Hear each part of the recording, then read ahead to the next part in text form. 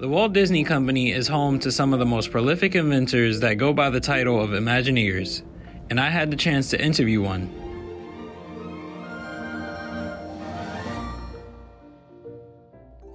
Imagineer and Disney Research Fellow Lanny Smoot, who has the most patents out of anyone in the company's history, has played a role in bringing to life experiences like the retractable lightsaber at the Star Wars Galactic Starcruiser and Madame Leota's spooky séance room. And now for Disney Imagineer and Research Fellow Lanny Smoot. Imagineering in general is the think tank for all of the parks, consumer products, cruise ships, etc. We design all of those tangible things that you see and are related to Disney. And the center of the research that's done in Imagineering is in the research and development organization. We're looking far ahead to see what theme parks will be like in the next 20, 30 years, or maybe even the next few years. And Imagineering, by the way, is a term that was invented by Walt Disney himself. He needed technical people to surround him to bring some of his dreams to life. And the Imagineers carry on that same responsibility today. We have both creative people, that in this case meaning artists, theatrical folks, etc. But we provide, especially in R&D, the technology that backs them all up. You're the first person at Walt Disney Company to have received over 100 patents from the U.S. Patent and Trademark Office. Like, how does it feel? Oh, it's a great milestone. I've always been an avid inventor, and I've been inventing both at Disney and at the Walt Disney Company and at other places. So it's just a milestone, but it's an exciting milestone, and it's caused me my 15 minutes of fame here. I've talked to a lot of people about it. So you guys are basically the brains and the heart. I'd like to think so. I'm sure. I'm sure there are other parts of Disney, of the Walt Disney Company, that would say they're also important too. Right now, we've opened an experience in Florida called Starcruiser, which will allow Star Wars fans, people who have watched the movies over the years, to actually join in the action, to actually be surrounded by the Star Wars world.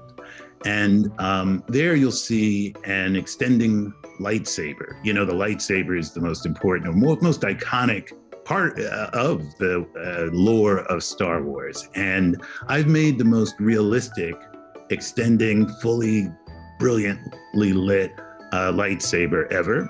And you'll also be able to battle against a training remote. You might remember the scene in Star Wars where Luke Skywalker has to use the Force to block beams, laser beams, and you'll be able to do that at the Starcruiser also. One of my favorite attractions is the Haunted Mansion and the floating Madame Leota illusion. And if you have gone to the Haunted Mansion, you know that Madame Leota is the center of attraction. She's the person who brings forth the ghost in the Haunted Mansion. And she used to be a disembodied head sitting on a table in what we call the séance room. And now she can fly around in the séance room magically. So it was a complex piece of technology to get this to work. And it was fun doing it. That's a lot. That's really that's true engineering there. Can you tell us about one that was particularly challenging for you? Introducing things like video on demand. We take it for granted now when we look at streaming channels at home and can fast forward and rewind and have our own, what appears to us to be our own individual video capability. I helped develop that technology when I was at Bell Communications Research. So, modern day streaming is not totally based on what I did, but we were some of the first people to do it. Later on at Disney, I think bringing our attractions to a point where they're more interactive. We did the first sort of scavenger hunt through the parks, the so-called Kim Possible game, where young kids were given cell phones that were communicators, right? And so they could have fun throughout the parks, and special locations in the parks reacted to them as they came up to them Did you always know you wanted to apply like your knowledge to the entertainment and theater industry, or did it just kind of happen? How did you end up doing it?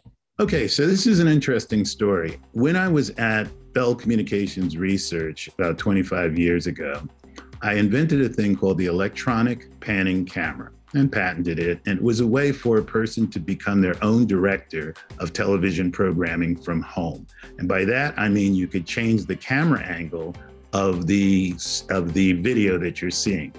Now, we demonstrated it and we got a little press on it, and the Walt Disney Company found out about it and sent some of their folks to Belcourt to see it.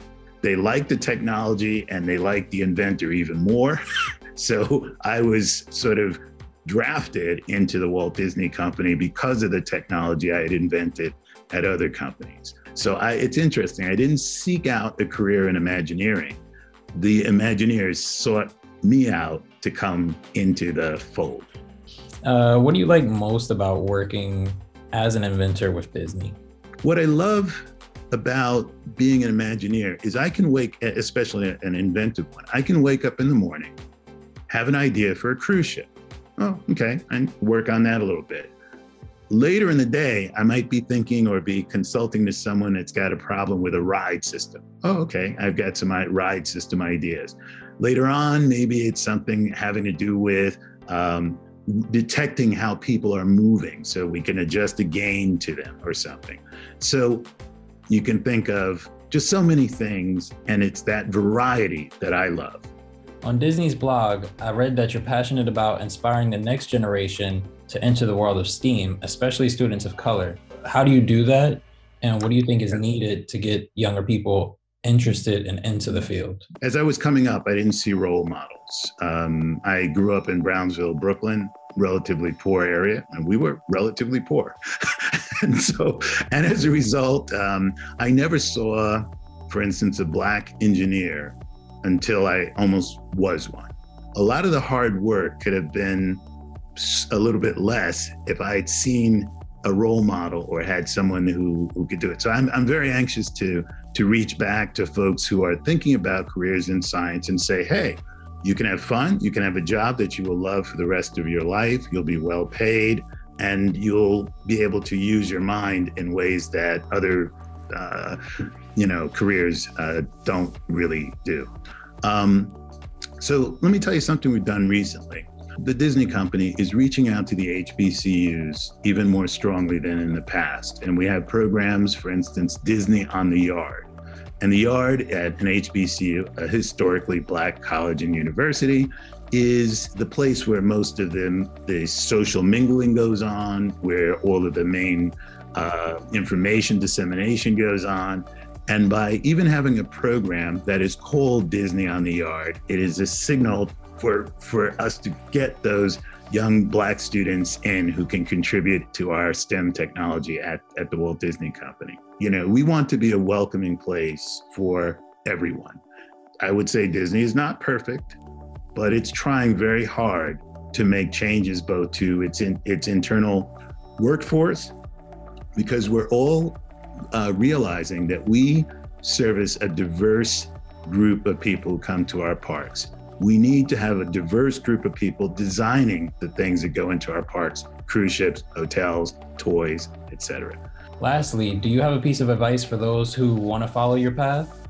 Find out what you like and love and do more of it. Don't let anyone discourage you from what it is. For me, it happened to be electricity and electronics. If you love art, do as much art as you can. And don't let anyone stop you from it, because I think we all have a gift, and some of us have multiple gifts. I got one gift, but anyway, but there are lots of people who have gifts. Parents, reach out to your children and support them in whatever way they want to go. One of the things, I often mention my dad, but I'll mention my mom in this case, who just had unbelievable belief in me. I got my technology from my dad. I got my support, and you do what you want to do, Lanny, and I will help you in any way I can. I've never gone to college. I don't know a lot of things that you already know, but I believe in you. And that's super important.